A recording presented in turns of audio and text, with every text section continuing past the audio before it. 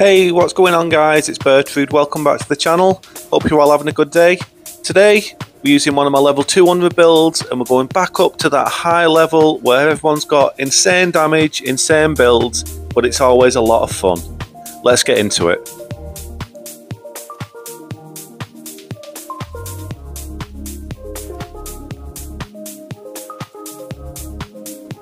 So as I said, we're at level 200 today. We've got the customary 60 vigour, then with a strength faith build, we've got 64 strength, 64 faith. If we take a look at our flask, we're using the opaline hard tier for the damage negation, then all of our weapons do holy damage, so we're using the holy shroud and crack tier to give us a boost in that area. We've got a good selection of talismans to give us a boost to our carrier weight and our health, and then we've got some chunky armour to give us a boost to our damage negation and our poise. Looking at our weapons on the build, we've got two gargoyle black axes that we can use. Then we've also got the gargoyle's black twin blade. We've then also got Malekith's black blade. Next up, we've got the staff of the avatar.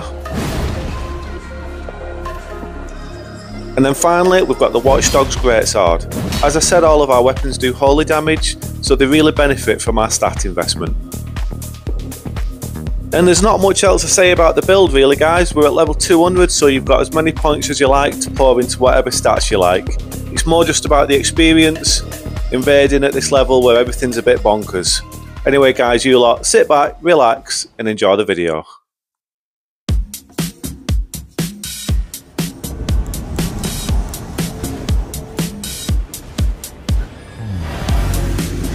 Okay guys, so we've spawned into the capital for our first invasion, and for this one we're using Malekith's black blade.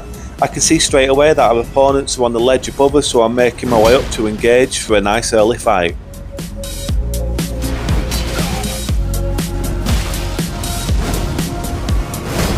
When you're fighting more than one person at level 200, you've got to be super vigilant. You've got to kind of, be aware where all your opponents are at all times if you can, because everyone's doing so much damage. If you get blindsided with one attack, you can get stunned into the next one, and like I say, everyone's doing insane damage, so that could be the end of the invasion very quickly. You could see how easily these guys just nearly killed me, but I managed to get a bit of space, take advantage of the PvE firing the crossbow bolt in, one big swing, and I managed to get a nice double kill for the win.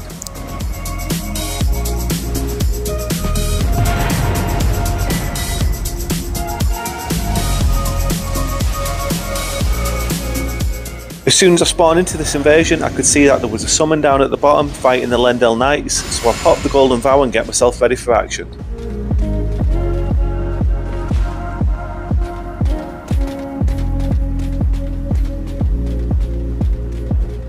As I make my way over, this guy's made his way up the Dragon Wing and I can't see a host or any other summons in sight.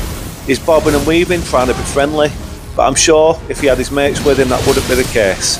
So we take him out, do him the service of killing him quickly, and we make our way on to find his friends.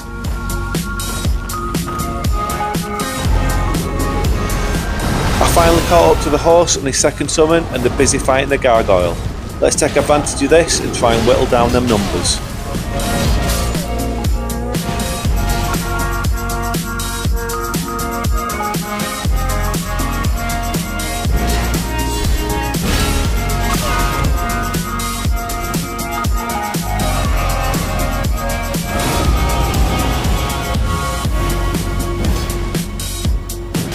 We managed to finish the host off with a nice charge attack on the black axe.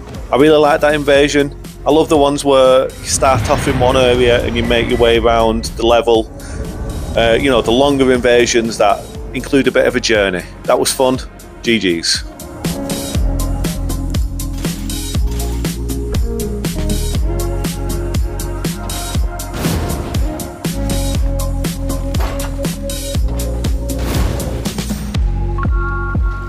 I had an awful spawn into this invasion, absolutely nowhere near the horse in his summon, although I could see him up on the higher level there on the roof. So I do a bit of harassing with the jar cannon. I don't know how some of these shots didn't connect and do any damage, but it's always fun just to do a bit of poking like that. A quick reposition with the bloody finger and hopefully we'll spawn into a more favourable position to engage.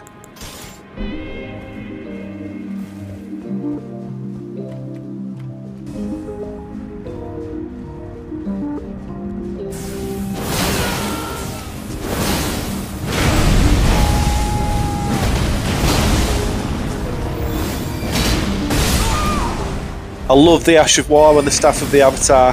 There's nothing more satisfying than killing someone with the power of the ass cheeks.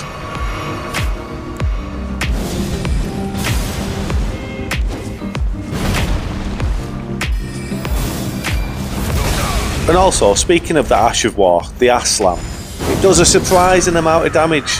You don't see people using this weapon too often, but I think with the right stat investment, the boost to the holy damage, as you can see there, the Ash of War does a lot of damage and people often don't expect it.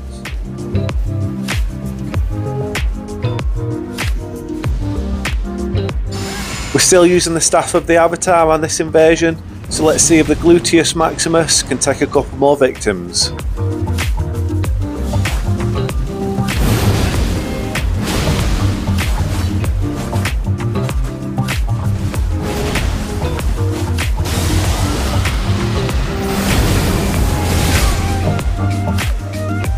And there we go, the cheeks take another victim. Another good thing about the Ash of War is the hyper armour. You can see there, we powered through any incoming attacks and landed it, and we got the kill on the summon.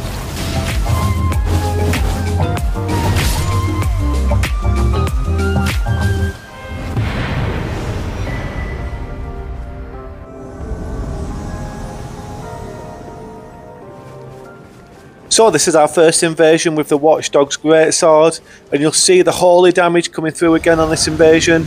The Ash of War on this one is the Golden Lands, and again with that boost of the holy damage, it's capable of putting out some insane damage numbers.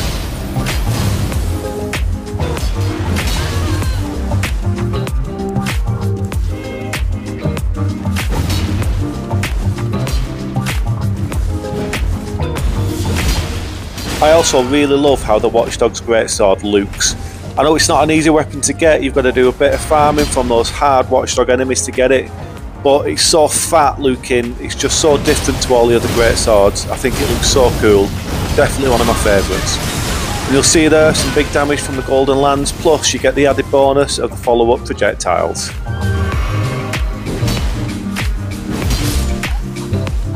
You might notice here that I go for a parry and miss. I do have a shield on this build as a parry option, but at level 200 I wouldn't really recommend parrying.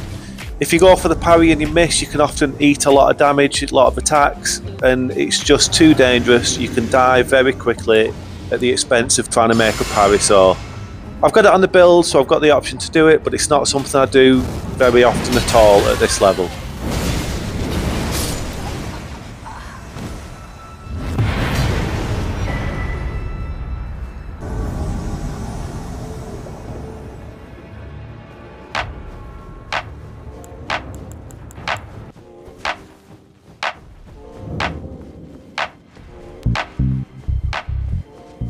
We've got the Gargoyle's Twin Blade out for this invasion. This was the best Twin Blade option that scales with Strength and Faith, so obviously it's going to take the best benefits from our start investment. Let's see how it performs, see what kind of damage it does.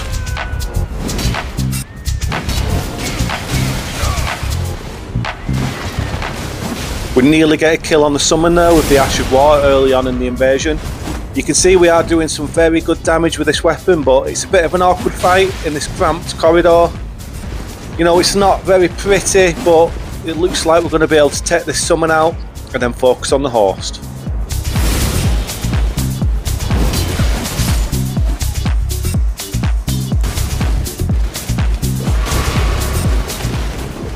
The host makes his way out onto the balcony, and I remember when this happened it proper threw me.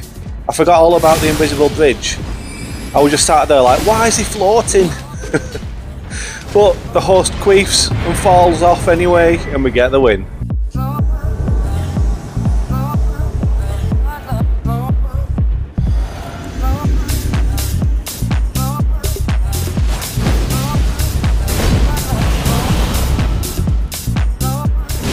This is a pretty cool place for invading. It's not somewhere I often get the chance to invade because I often avoid the Lake of Rot like the plague, because invading in the actual Lake of Rot area is just horrendous. But this area after the Lake of Rot is pretty cool, pretty sweet place to invade. So, you know, it's fun invading in these places when you don't unlock it with every build. But this build was actually the first character that I played through the whole game with, so, you You know, every area is pretty much unlocked on this one. Makes a nice change from my usual builds anyway.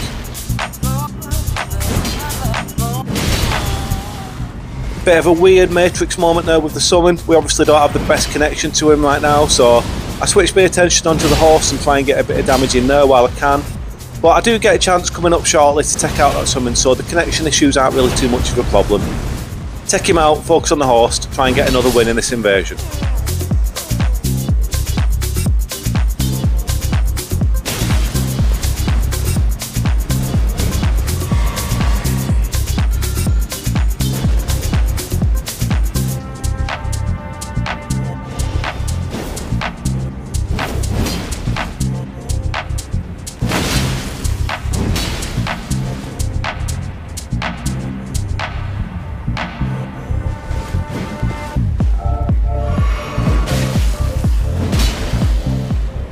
We get the horse at one shot, and then the elevation on the stairs do us dirty. Lucky boy went down the steps and he dodged our attack, and again the elevation on the stairs really saving this guy's ass. But he's on the back foot, you can tell he's struggling. Waves of piss comes out. Roll through that and it's nearly a done deal with this guy, and on to the next one.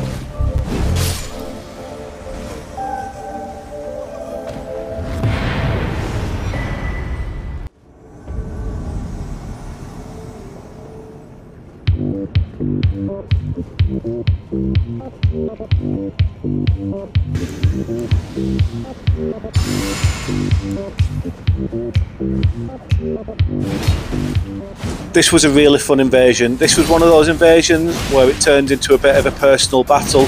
I invaded this host on quite a few occasions over the course of this session. This time we had a random summon with him who we'd get rid of with relative ease shortly, but we go on to have an epic fight with this host. Over the course of our encounters, we both had a few wins. He got a couple, I got a couple, but this was definitely the fight of the bunch. Definitely one for the scrapbook, and definitely the one to feature in this video.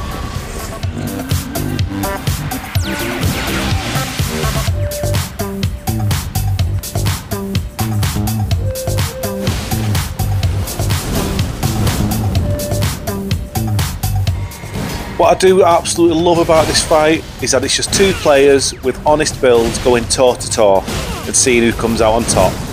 There's no spell spam, there's no Moonveil spam, you know, there's no crazy bleed builds to worry about. Obviously his sword does a bit of bleed build up, but it's nothing really that's going to ruin what is a good fight. It's just two honest blokes having a good old scrap.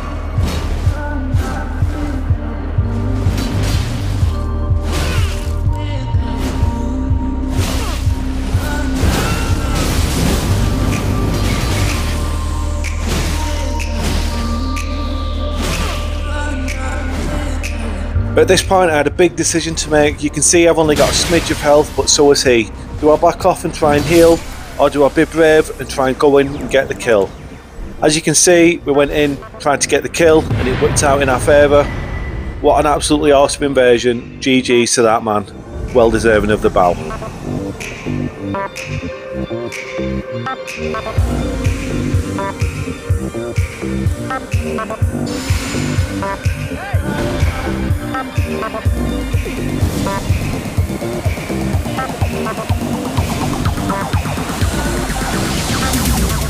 We're back at it here with the staff of the Avatar, and on this invasion we actually get a co-invader. The good thing about level 200 is it is quite active, so you do often get co-invaders at this level. Although I think maybe in this video this is the only time I feature a co-invader, but it does happen. 200 is quite active. If you invade a two-man group, you will get co-invaders. 200 is just a good level to invade at. As I've said throughout this video, the damage is crazy. People have got crazy builds, but it's really fun. It's a different experience than invading at low level.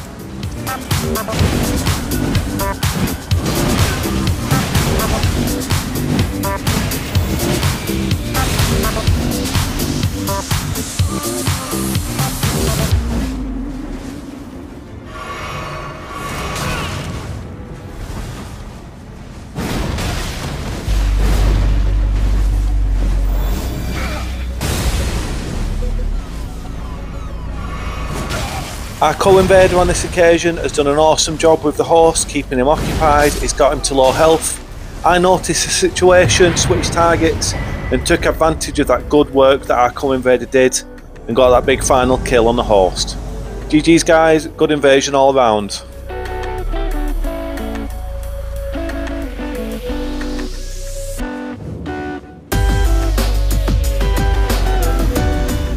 I'm sure we've all been there when you spawn into an invasion and you get that little feeling in your gut. Call it your invader instincts, but this time round, I was right to listen to it.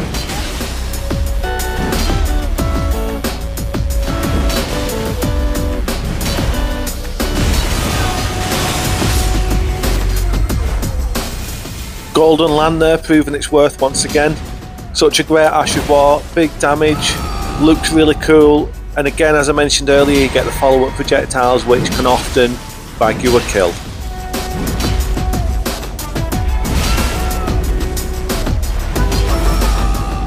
Something else to mention about this build is that we do have the Misericord in our offhand and it's equipped with Beast Roar. It can be a really good option to finish off low health targets. We don't use it often throughout this video, but we do have it as the option to use if we need it.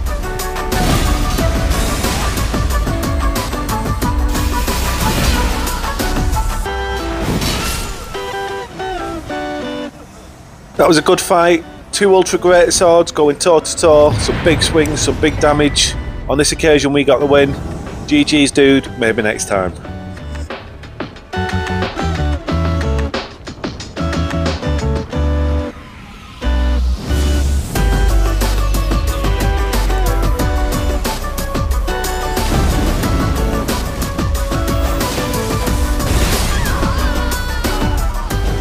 And the Cheeks claim yet another victim.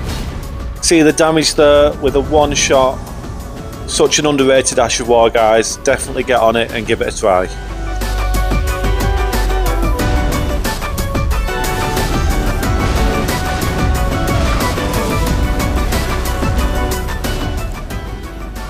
I came across this guy who was busy with the gargoyle, and at the time I did feel a bit bad about jumping in and ganking him with the gargoyle, but I'm pretty sure he was taunt-tongued. Either that or he'd had 1 or 2 summons with him previously who has died. I'm really not sure. But either way, we treat everyone equally and we bring the fight.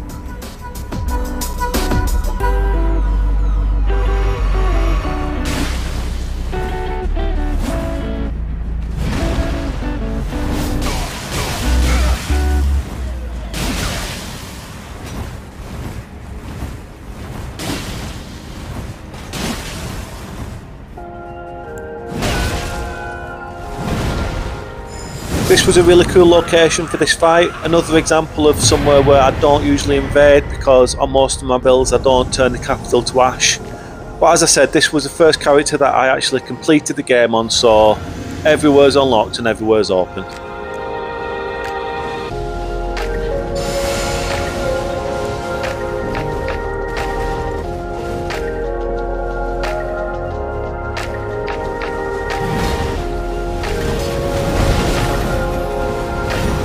This is a really quick invasion. We do some really good damage, but the horse clearly hasn't levelled his vigour too well. There's no excuse for this at level 200. When you've got this many points, you should have at least 60 vigour. No excuses.